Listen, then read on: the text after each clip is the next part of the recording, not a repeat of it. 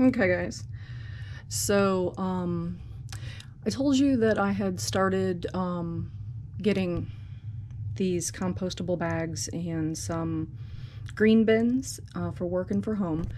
These are the plastic bags. Okay, they're not really plastical. Plastical? Wow, made up a word. Awesome. But they are, I don't know how well you can see that, but it's UNNI, 100% compostable plastic-ish bag.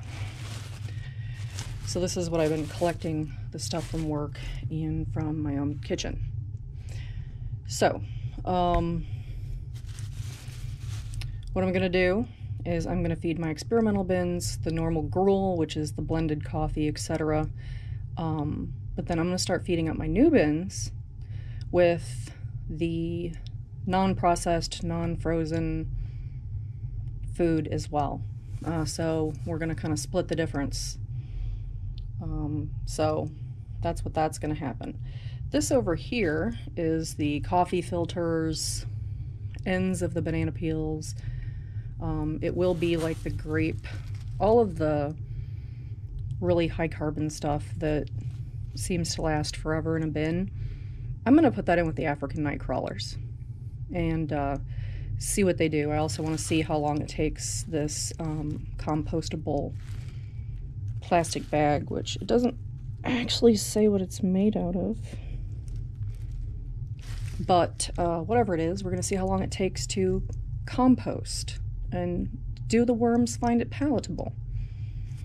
I think it's kind of stupid to throw a compostable bag away in the garbage where it will live in the landfill forever and ever, amen. Alright, well, I'm going to turn you off and put you back on in a second.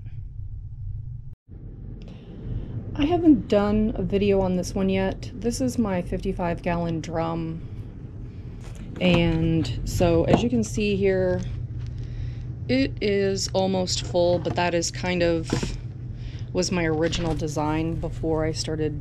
There's a little dirt factor in there. I have put worms in here. Every time I kind of get an excess of things, as far as, you know, like the worms seem to be overrunning a bin, I will just chuck a handful of them in here. I started out with probably a couple hundred red wigglers, Europeans, etc. And lately, basically what I've been doing is I've been putting the floor sweepings in here. So every time I make a mess and leaves, paper, cardboard, whatever, I didn't want to take the chance that there was cocoons in it and screw up any of my other bins.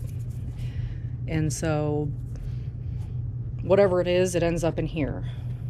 And oddly enough, they've been doing really good. I mean, these aren't the African night crawlers.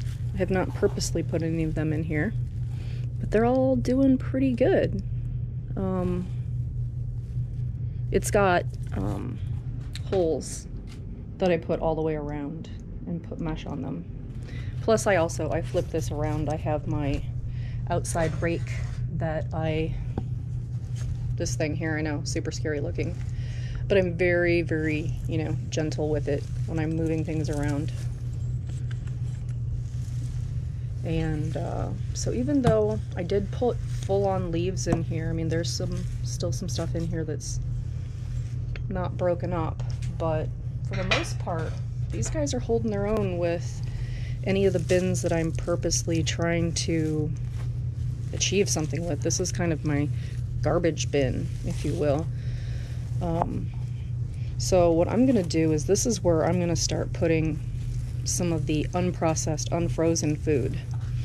It is a way bigger, you know, it's 55 gallons, so it's way bigger. And so I'm thinking they're going to be able to handle it. It should be entertaining when I have to flip this over and try and harvest it this summer, which of course I will bring you along for. Alright, so hold on, let me get the vegetables and whatnot.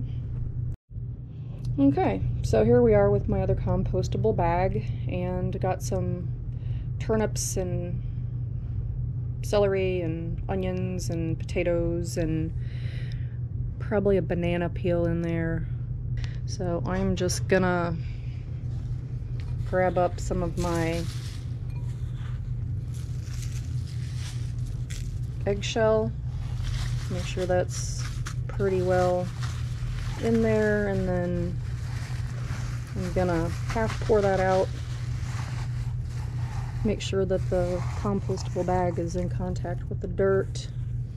Put some more eggshell on top of that, whatever mess.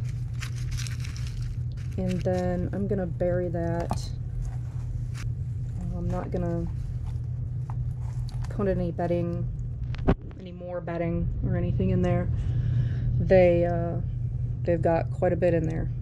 So we'll start keeping an eye on that, and going to start doing what everybody else does and quit pureeing all their food. They're not baby worms.